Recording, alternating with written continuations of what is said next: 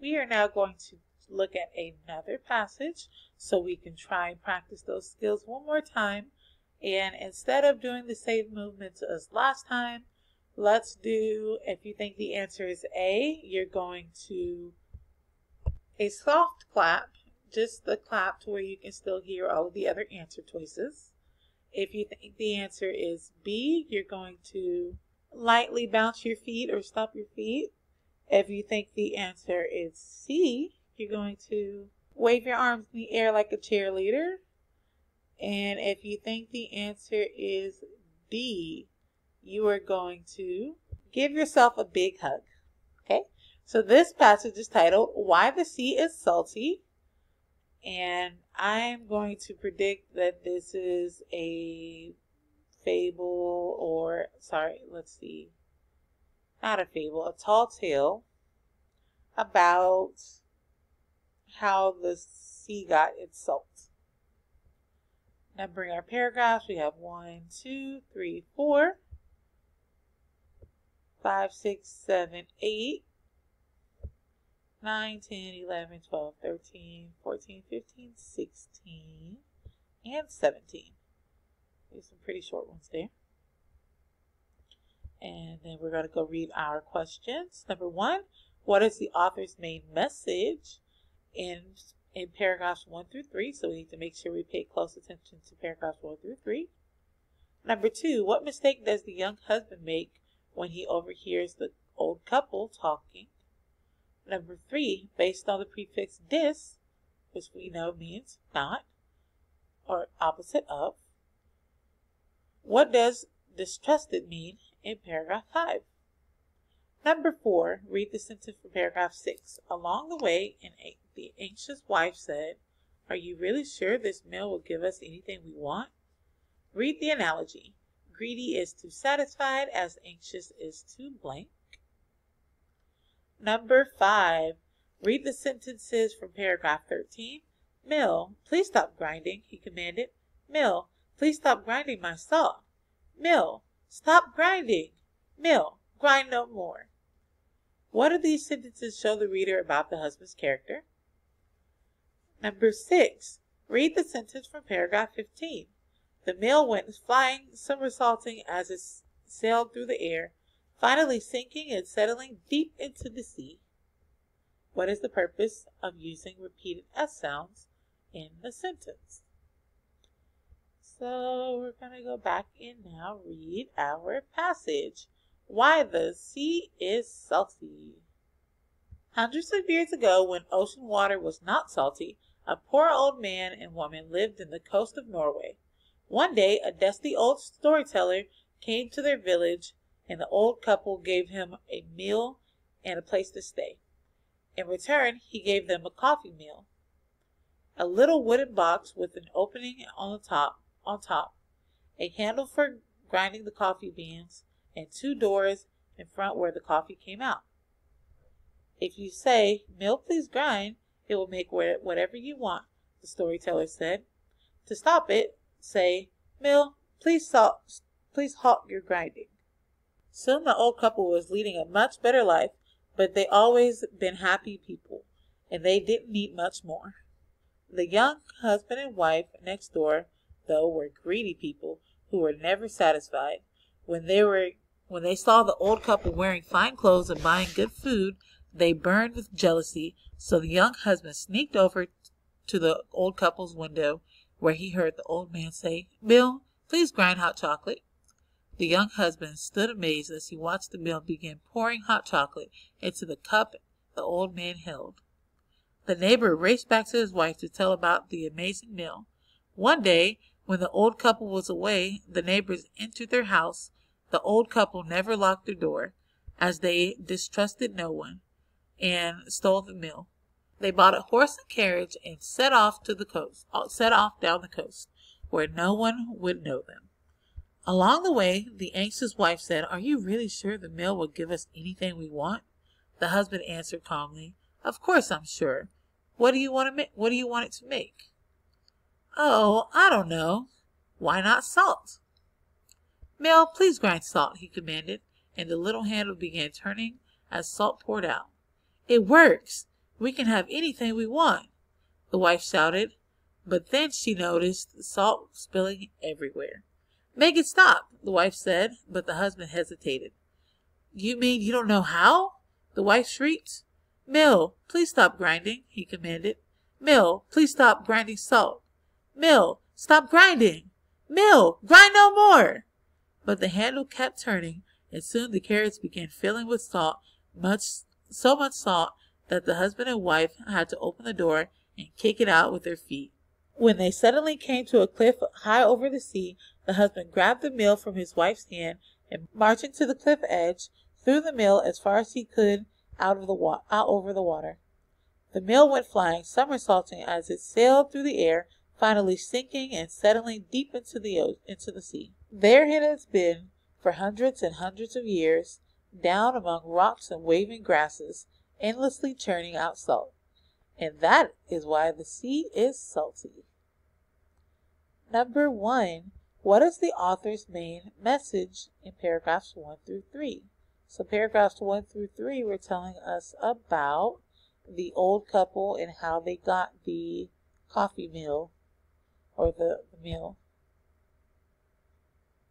Is the main message A, people may try to balance bad deeds with good deeds? If you think the answer is A, you're going to softly clap your hands together. B, happiness comes from within, not from the things you own. If you think it's B, you're going to softly stomp your feet. C, traveling is a good way for you to learn about the wider world. If you think it is C, you are going to shake your hands in the air like a cheerleader. Or D, even when their wishes come true, people sometimes want more. If you think that is the message of paragraphs 1 through 3, you are going to give yourself a hug. It is not A, because the person who gave them the meal, the storyteller, wasn't doing a bad deed to try and cover up a good deed, or trying to cover up anything. The answer is not C, because it has nothing to do with traveling. We're only talking about paragraphs 1 through 3. And the answer is not D, because the old people were very pleased with the things that they had and they didn't want more. So our answer here is B. Number 2. What mistake does the young husband make when he overhears the old couple talking? A, he runs home too soon. If you think that's the answer, you are going to softly clap your hands. Softly stomp your feet if you think B, he refuses to believe them. Wave your hands in the air if you think C, he tells no one what he learns. And give yourself a hug if you think D, he expects his wife to listen instead. So when he overhears the old couple talking,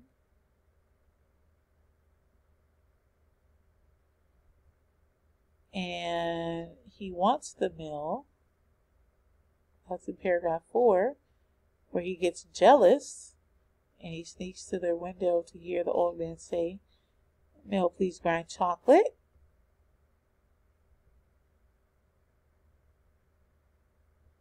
He runs home too soon because he did not hear how to stop it. Well, he was wrong in the first place. Number 3, based on the prefix dis, which means the opposite of, what does distrusted mean? So the opposite of trusted. Is it A, expected? If you think it's A, you're going to softly clap your hands. If you think it's B, believed, you're going to softly stomp your feet. If you think the answer is C, doubted, then you are going to wave your hands in the air. And if you think the answer is D, invited, you're going to give yourself a hug. Our sentence says, the old couple never locked their door as they distrusted no one. They never locked their door as they distrusted no one. They doubted no one. So C is our correct answer there. Number 4, read the sentence from paragraph 6. Along the way, the anxious wife said, "Are you really sure this mill will give us anything we want?" Read the analogy. Greedy is to satisfied, which these are opposites. As anxious is to what? What is the opposite of anxious? If you think it is A, cozy, you are going to softly clap your hands. If you think it's B, tired, you're going to softly stomp your feet. If you think it's C, steady, you're going to wave your hands in the air. And if you think it is D, carefree, you're going to give yourself a hug. What is the opposite of anxious? Anxious could mean that you're kind of nervous, maybe jittery. So the opposite would be carefree. Number 5, read the sentences from paragraph 13. Mill, please stop grinding, he commanded. Mill, please stop grinding salt. Mill, stop grinding. Mill, grind no more. What do these sentences show the reader about the husband's character? A, he is starting to feel worried about what he has done. If you think that's the answer, you're going to softly clap. B, he thinks he should have wished for something else. Softly stomp your feet. C, he believes he will soon remember what to say. Wave your hands in the air. D, he is angry that the old couple has tricked him. You are going to stomp your feet. Oh, no, just kidding. D is give yourself a hug. So which one is it? This is showing that he is starting to feel worried about what he has done. Start to panic a little bit. So our answer here is A. And number 6. Read the sentence from paragraph 15. The mill went flying, somersaulted as it sailed through the air, finally sinking and settling deep into the sea. What is the purpose of using repeated S sounds in the sentence? So we have somersaulting, sailed, sinking, settling into the sea. An alliteration. So is this purpose A? It tells how far the mill flew and how deep it sank. B, it echoes the sound of the young couple as they argue. C, it shows that the young husband and wife feel ashamed. Or D, it suggests the sound of the salt is as it pours from the mill. If you are softly clapping your hands, you are correct because the answer is A. Okay, I am now going to gift you with one of the easiest hundreds that you could ever earn. Okay, so everything that we have gone over today, the story Pierre de Lamar, and our last story, Why the Sea is Salty, is going to be your assignment for today.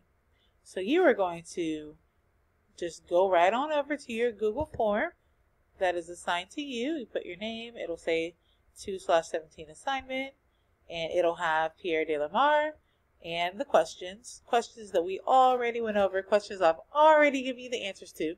You're going to put those answers in. I will include the passage as well. So you'll put the answers in. If you need to go back and look at the videos to double check, you're more than welcome to. And then it'll have the passage, Why the Sea is Salty, and the questions to go along with that. And again, this is the easiest way for you to make a 100. Super easy because we have now gone over all of the answers for both of these.